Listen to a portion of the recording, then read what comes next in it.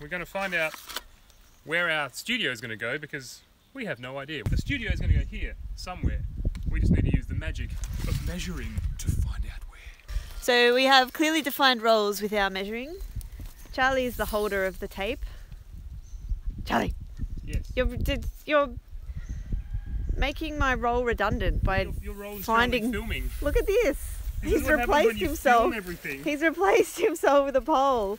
I'm the pole, and I'm Bren. Hello, I'm Brenna. Oh, look at that, 5 meters. Here we are. So that's quite,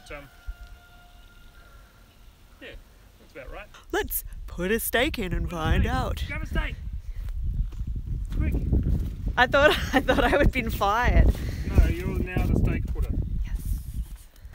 So what happens when you're measuring something and you encounter a shipping container? You can't go over it. Are you holding this end or am I holding? What am I doing? What are you doing? I'm redundant. I'm holding the camera. You're the filmer. What are you going to do with that? Attempt to put a string line from the top to the bottom, but we'll see how we go. How long is a piece of string? Hopefully 40 meters long. Oh dear.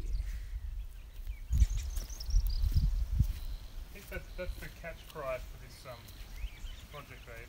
We'll see how we go. See how we go. This is Charlie and Brenna. And we'll see how we go. How long does it take to untangle a piece of string?